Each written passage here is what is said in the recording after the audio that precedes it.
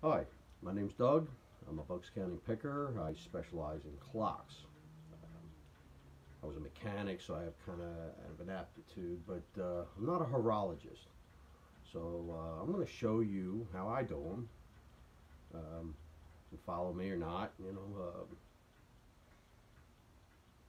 lot of people don't like the way I do it, but that's kind of the fun part. Um, so, you might see some pinball machines and some other crap in there too. You know, do just about anything electric, mechanical, that kind of thing. But maybe later on I'll take you on some shopping trips to see where I get the stuff. But for now, we can start with some clocks. Got a couple projects picked out, so we'll make some videos. And if you have any questions, you can post them here. I'll answer them. Uh, please subscribe and have fun. Thanks. Picked up this steel case Ansonia clock. It's missing the glass. The back is off. Looks like the springs are going to be good. Didn't run it, but looks like everything's going to be nice. Should be able to come apart and go back together real easy. Let's get started. Alright, again, it's missing the glass. Looks like that paper's coming off a little bit. Missing some paint on the edges. It was roughed up, it's dirty. Some nice cobwebs in there. Get the hands off.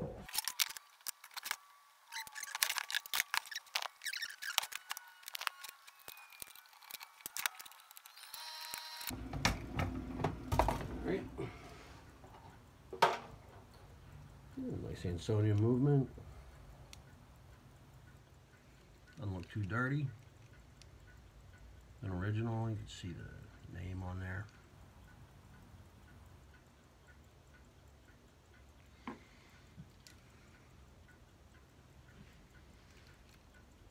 Might want to put some leather in there. It looks a little bit. Now we'll see how it comes around.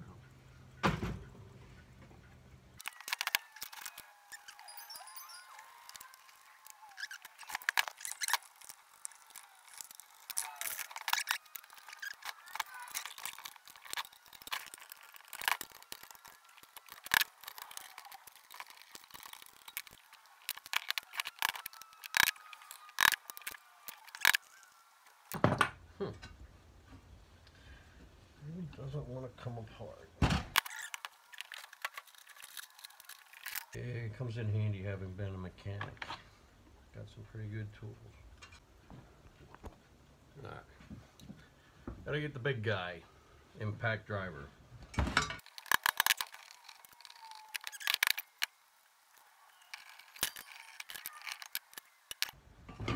We start cleaning it up. So, one other thing. When I do this to a clock, it's because it's lost its collector value.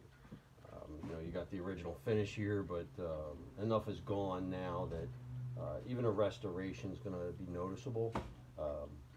So, and it's a common clock too. You wouldn't want to do this with something that was worth, $3,000–4,000, and obviously you would look it up first. If this was in mint condition, you'd look $300 to $500, but or in restored condition where somebody's put all new bushings and brand new parts in it, and done the case up to a certain level. Yeah, okay, comes with a warranty, that kind of thing. It's not what we're doing here. We're building $100, $150 clocks because that's what people want to buy. They don't want to spend a whole lot. This isn't a timepiece that you need to schedule your day by. It's a cute little rattle box that makes noise and makes people happy. So I just wanted to clarify that. I've sold my share of $1,000, $2,000, $3,000 clocks that I wouldn't even touch. But that's what we're doing here. I've got the movement out. Looks pretty dirty. I don't think it's had any kind of service recently. But we knew that by looking at the rusty case. You can see the springs are intact. Pivot holes look pretty good. You see it's got some gummed up oil in there. They look pretty good, not worn or corroded.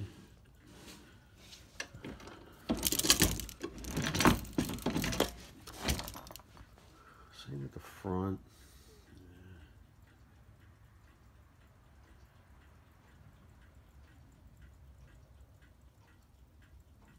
Pivots aren't worn out. Bushings are not needed.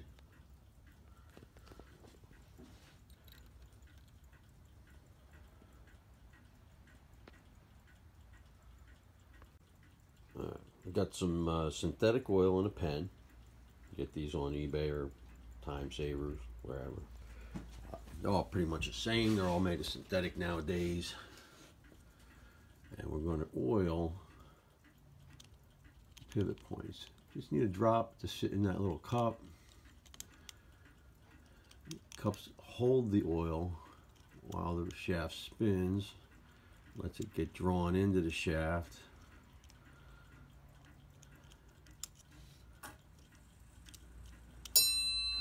You want to do this on both sides. It really is a critical thing. You need to get all the moving parts, right?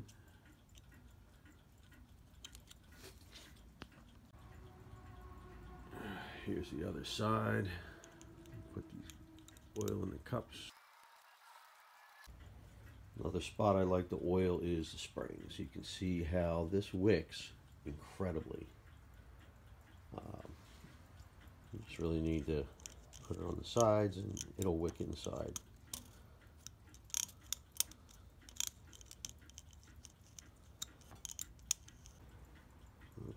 Alright, so we get some oil in there and wind it up. You can wind it up, see these springs rubbing against each other, spread that oil around. It's nice and smooth. No popping, clicking, or anything going on. Oh, look at that. We woke it up. Started moving already.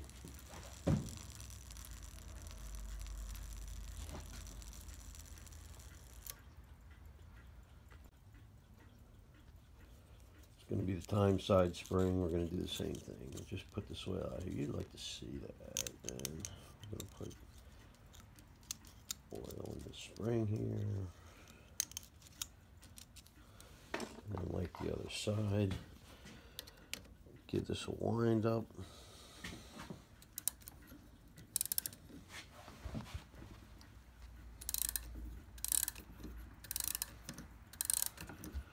Again, you can see them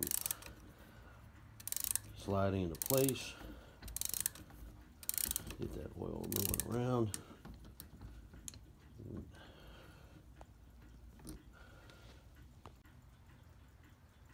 Get that time side wound up, and you can kind of see the oil coming out of it a little bit, but that's okay because we're still on the bench. Almost looks like it wants to run.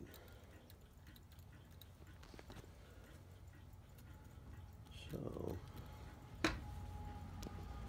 let's go in here and see, make sure we get some oil on these joints, these connections here.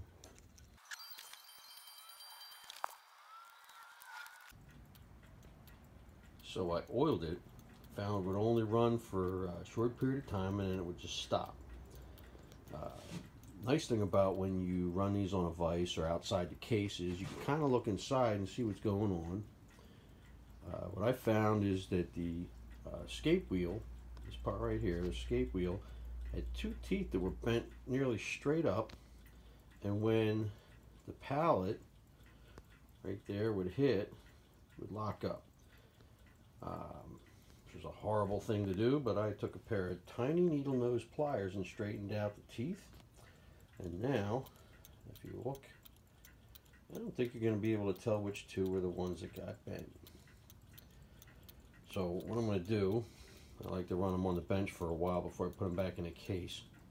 So I'm going to build myself a little rack to put this on so it can sit there and run while I paint the case, which is over there. So now I got it mounted up on makeshift little rack here. I got two floating pieces so that you can adjust it back and forth. If you pin it with two screws, you can adjust the geometry so you can make it level. Tuck that in a corner and let it run for a couple days. Maybe oil it once in a while if you need something extra. Let's see how it performs. Ready to work on the case now. Had it all taken apart. You can see some rust, worn paint, some imperfections. So I'm going to be repainting it black. So I'm thinking I don't have to sand it all the way down to bare metal. I can leave the paint that's on here as sort of a primer and just coat over it. I think that's going to save me some time, some paint, and it'll actually look pretty good. So I'm going to start with steel wool and 400 sandpaper.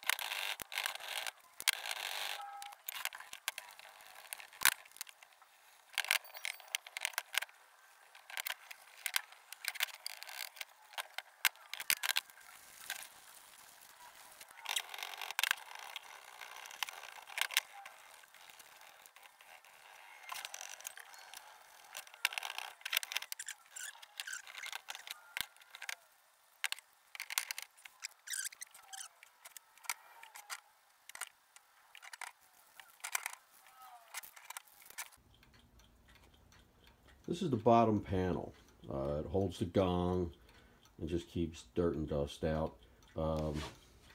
You never see it when it's running, you know, but since I got it off, I feel like I got to do something. And I've got ebony stain. I'm gonna put some of that on, treat it. I think it's gonna come out nice. It's not worth doing these little things when people look. They, oh, how nice that is. They do the bottom, you know. You don't have to do the bottom. They went and did it, you know. Okay, just coming out nice, isn't it?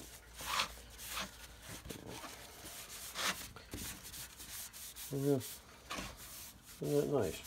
The little things. Well, paint's been drying overnight. The dial had a paper replacement done quite a while ago.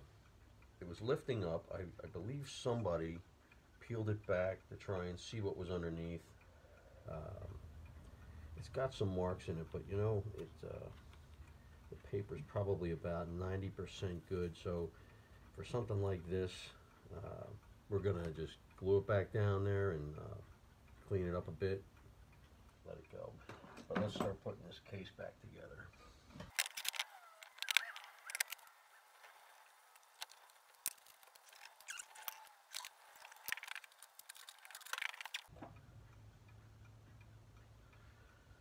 We're going to use the impact driver to put this back together so we don't have any issues.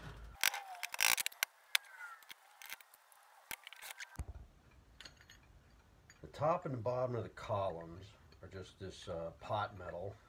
Had a really poor brass coating on it when it was new.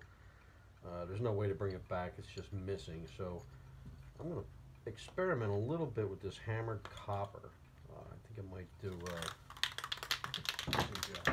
find out. I'm going to go very, very light. A lot of times when people paint these things, they put too much paint on them, loses the detail, looks like hell. Alright, I glued the top of the dial back in, and it was missing the bezel. Ordered a brand new piece from Time Savers, and wrapped rather nicely. And what we're going to do, I'm going to put the glass in the bezel. Now, got to be careful. I hate buying more than one piece of glass. If you look here, you can see that the glass is held with a brass ring inside this bezel, and you can see that it was soldered in place in a couple spots. There's one spot we got lucky here. Solder's broken. So I'm going to pry that out and lift it up and try and slide the glass under there and pop this back in. Let's see if it works.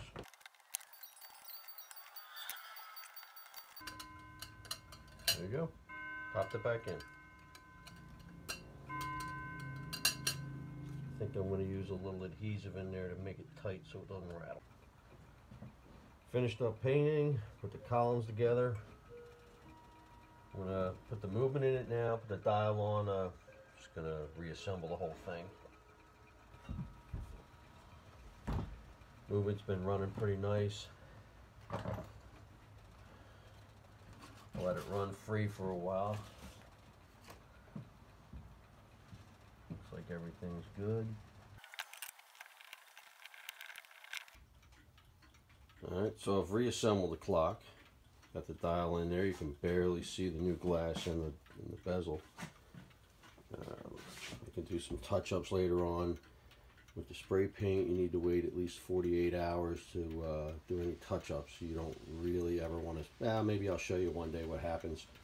But you don't really want to play with that if you don't have to. You got to set the beat, too. You do this with the back off because you're going to have to adjust the crutch so that it has an even beat. You want to make sure your work surface is level to start with.